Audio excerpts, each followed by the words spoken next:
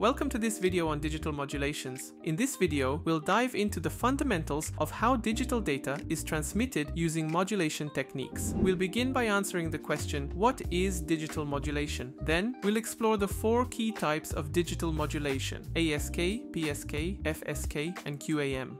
After that, we'll introduce constellation diagrams and explain the in-phase I and quadrature Q components. Finally, we'll move into MATLAB simulations to analyze modulated signals, generate constellation diagrams, and examine the impact of noise on the symbol error rate. In telecommunications, modulation is the process of encoding information by altering one or more properties of a carrier wave using a separate signal known as the modulation signal. The key properties of the carrier wave that can be modified include its amplitude, which forms the basis of amplitude modulation, AM, its frequency, used in frequency modulation, FM, and its phase, which is the principle behind phase modulation, PM. In digital modulation, an analog carrier signal is modulated by a discrete signal. The carrier signal's changes are selected from a finite set of m possible symbols. For example, in binary phase shift keying, BPSK, only two symbols are used, represented by a 180-degree phase shift in the carrier wave. The most common digital modulation techniques are amplitude shift keying, ASK, frequency shift keying, FSK, phase shift keying, PSK, and quadrature amplitude modulation, QAM.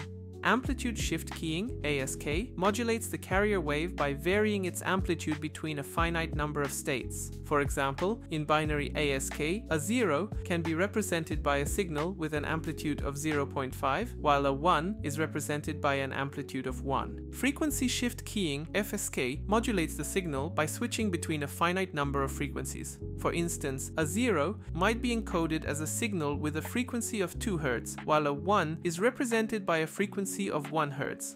Phase shift keying, PSK, encodes data by varying the phase of the carrier wave. In its simplest form, binary PSK, there are two phase states shifted by 180 degrees.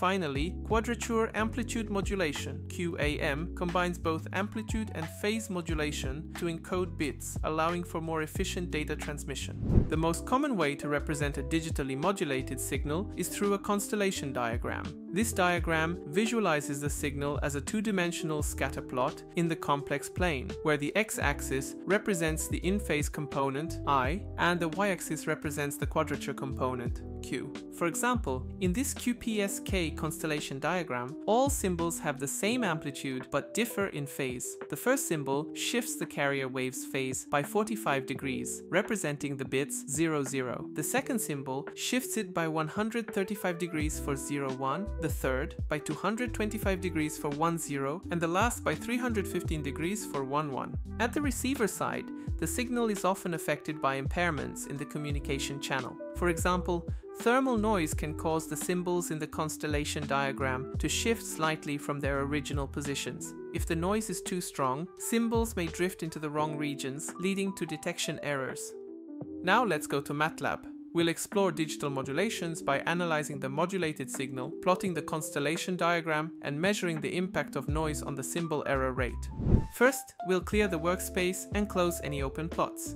Then, we'll define the parameters, starting with the modulation type, choosing from ASK, PSK, QAM, or FSK. Next, we set the modulation order, which determines the number of possible symbol states, and initialize it to 2. Finally, we generate random symbols for transmission.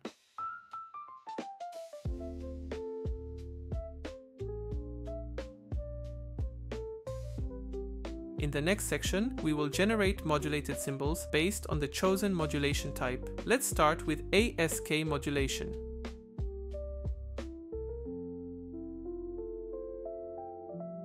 We'll use a maximum amplitude of 1 and divide the range between 0 and 1 by the modulation order. For binary ASK, this results in amplitude levels of 0.5 for 0 and 1 for 1. Now let's move on to PSK.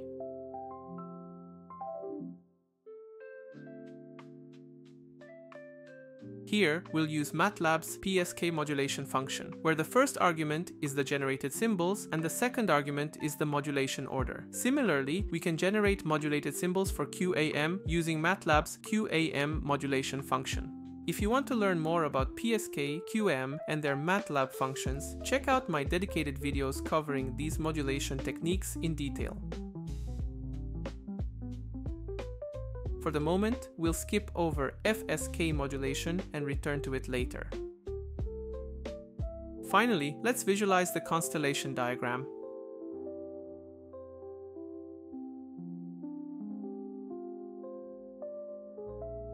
The code is now complete. Let's run it and examine the results.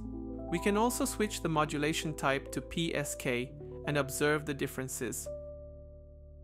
In the plots, you'll notice two distinct states representing 0 and 1. On the left, the amplitude varies, while on the right, the amplitude remains constant, but the phase shifts. Now, let's move on to the next step, where we'll create the modulated signal.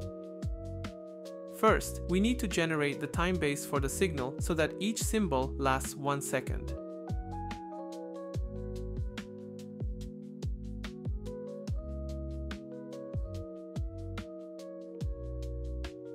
We'll also add the sampling frequency to the parameters section and set it to 100 Hz. Next, we will generate the I and Q carrier components using cosine and sine waves.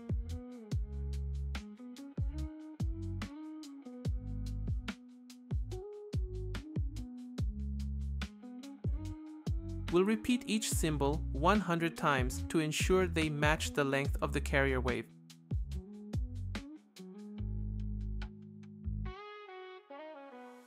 Then, we modulate the signal using the symbols along with the I and Q components.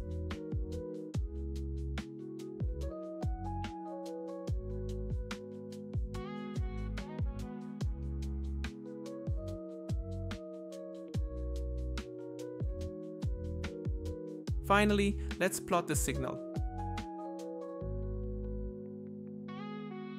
The code is ready. Let's run it.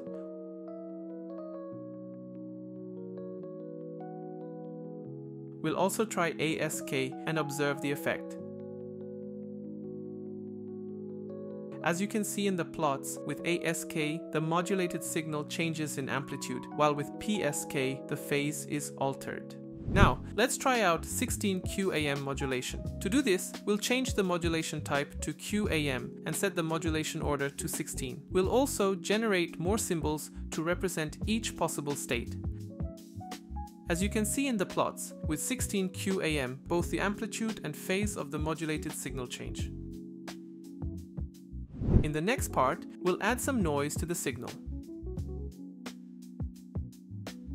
We'll use the random normal function to generate the noise and scale it by the noise level, which we'll define in the parameters section.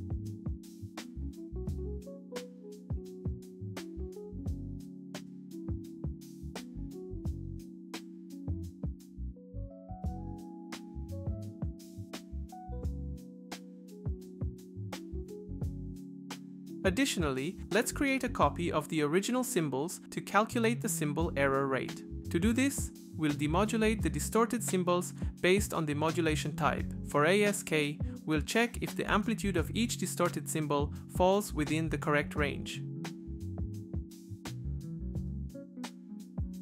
For PSK and QAM, we'll use MATLAB's demodulation functions.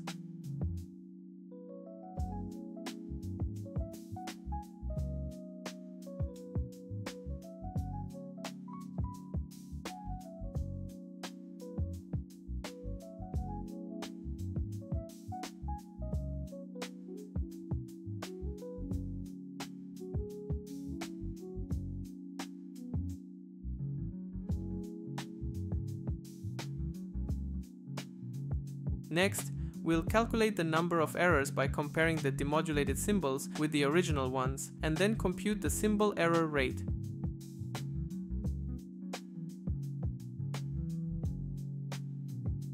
Both values will be displayed.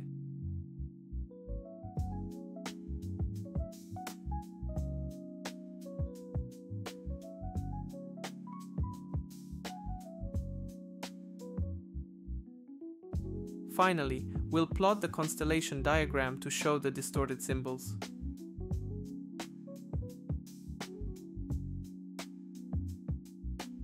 The code is ready. Let's run it using 4 QAM with 1024 symbols.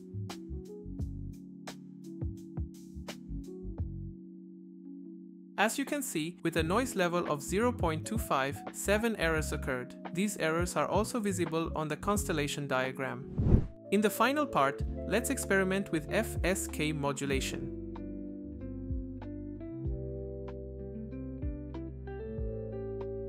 The FSK modulation function in MATLAB differs from PSK and QAM, as it returns the modulated signal directly instead of the symbols. As before, we'll pass the symbols to transmit and the modulation order. The next parameter specifies the frequency separation, while the last two parameters define the number of samples per symbol and the sampling frequency. We won't display the constellation diagram or add noise to the FSK modulated signal. To handle this, we'll define a helper variable to check if the modulation is FSK.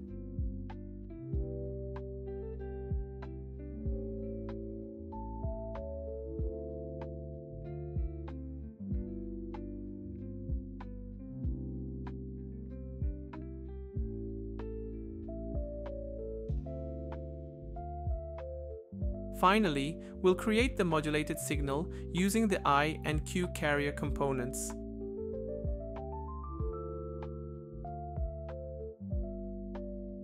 The code is ready. Let's test it with 6 symbols. As you can see in the plot, 0 and 1 are modulated using different frequencies, which are separated by 5 Hz. And that's all for this video. If you have any questions, feel free to ask in the comments. I'm happy to help. You can find the code link in the description. If you found this tutorial helpful, make sure to give it a thumbs up and subscribe for more videos. See you next time.